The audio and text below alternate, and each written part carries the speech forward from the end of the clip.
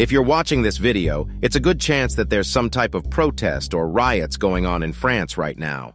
Well, the unrest broke out in several cities, notably in Marseille, in the south of the country.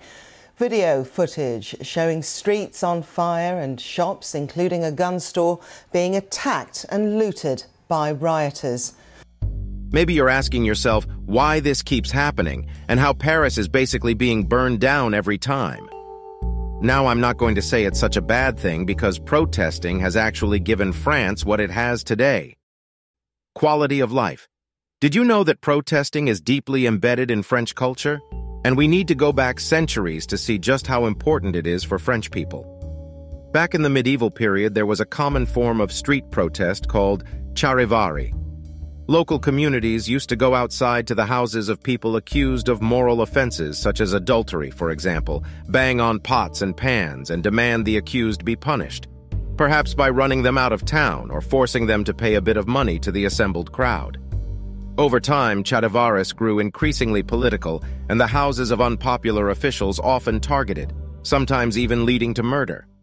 Then they were the subsistence riots of the late 1700s, caused by abnormal weather events leading to bad harvests, combined with mismanagement of resources and wealth inequality.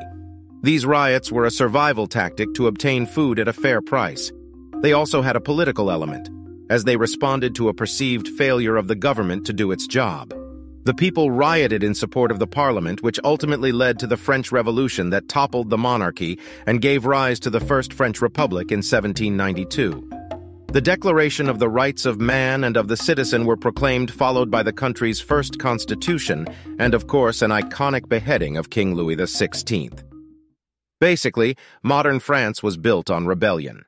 Even after democracy replaced monarchy, the culture of the masses taking their anger against perceived inequality onto the streets of Paris never changed.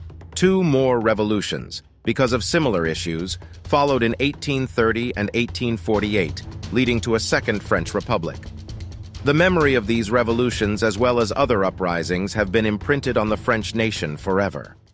Even Napoleon III, fearing such protests could threaten his grip on power, literally reconstructed Paris to be optimized for stopping uprisings between 1853 and 1870. Let me explain. You see, before the heart of Paris was basically a maze of notoriously narrow streets. Uprisings had a habit of barricading neighborhoods, and there wasn't much the army or police could do about it. So as a result, Napoleon III decided to replan the narrow streets of Paris into wide, easily accessible boulevards. That's how you end up with this before and after. They thought this would stop the building of barricades that hindered soldiers from restoring order by hiding the protesters, and would be very easy to march entire regiments of troops. Even many of the new roads built during Haussmann's renovations of Paris cut through traditionally radical neighborhoods to divide and displace the population in an attempt to separate them and prevent revolutionary street action. It's all explicit by design. Much of modern Paris was born from the desire to stop protests. But this, of course, didn't work completely. Because in 1871, La Commune, another insurrection led by the working classes, planted the seeds of women's emancipation, freedom of the press, and secularism. See, there is a general conviction that revolt is necessary when you do not agree with the government, and, to be fair, it's worked insanely well, as we've seen, even in the modern day. If you want to know why France is famous for their high quality of life and fewer hours at work than many other nations, take a look no further than their two defining protests of the 1900s. The first being in 1936 was organized to commemorate La Commune after the left-wing party Popular Front. Won election and gathered an extraordinary 600,000 people, triggering massive strikes across the country. It was so powerful that the union's demands were quickly met by the government, who signed what are known as the Martinian Agreements. And unions, by the way, are quite a special thing in France, which we'll get to in a bit. Anyways, this Matignon agreement was a huge victory for the working classes. Salaries were raised across the board. The working week went from 48 hours to 40, and 2 weeks of paid holidays were made into law. The nationalization of public services such as the railways was also well underway. The second protest in 1968 had students at Sorbonne University protesting to challenge the status quo. The violence that the authorities used to suppress the protesters, though, led France's trade union confederations to call for sympathy strikes, which spread far more quickly than expect to involve 11 million workers. More than 22% of the total population of France at the time, making it the largest general strike ever in the country. Of course, again, the results speak for themselves. The uprising led to a rise in the minimum wage by 35% and salary increases of 10%. It also undermined the legitimacy of President Charles de Gaulle, who stood down the following year.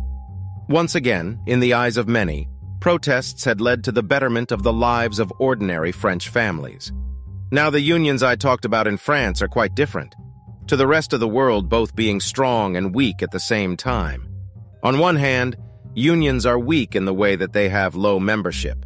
Only about 8% of the working population today are members of a union compared to the European average of 25%.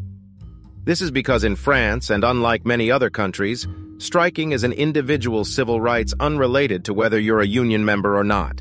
I mean, after all, the French won the right to strike in 1864, 20 years before they were even allowed to unionize.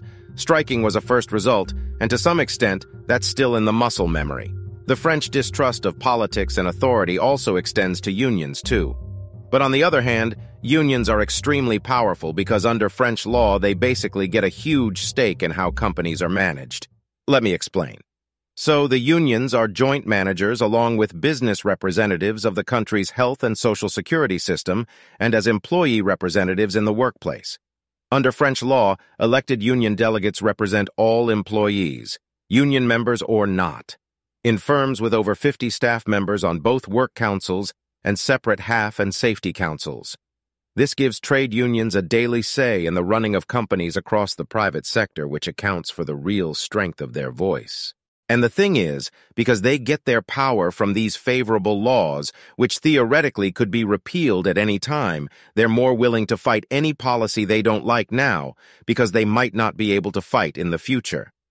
Managements are aware of this weakness, so they begin any negotiations by taking a pretty hard line. This, in turn, incentivizes unions to make huge protests rather than trying to work it out at the negotiating table. And thus we have a cycle. I mean, after all, France has had a strike every year since 1947, an impressive strike that they'll probably never lose or stop extending, of course. So this brings us to today. It also helps that the French government subsidizes food and health care, so when time comes to strike, people are in a position where they can take time off work, whereas if you compare that to the US, for example, many workers can't afford to. In the end, huge recent protests like the Yellow Vest movements, which is for more or less the same reasons as all, the others all draw influence from the past. Many critics have said that it doesn't make sense for the French to essentially be on standby for protests or violence at all times when they have things so good in comparison to everyone else. But this is exactly why things are better in France. Because they see the power in collective action and demand change. If there's stagnant wages, they smash up a bank. Elitist education policies, they burn some cars. Whatever needs to be done will be done. Even where protests have failed, France's protest culture has made controversial laws harder and slower to pass and forced presidents to pay the price for upsetting the public. It's for this reason that today, although protests may create inconveniences for the French people as a whole, a large proportion of the public are often supporting or cooperating with a striker, and there's no sign this will ever stop. Thanks for watching. Subscribe and click the notification bell for more history videos. I really appreciate your support on this YouTube channel. Let's keep it growing, and thank you for being part of this amazing community. Thank you, bro.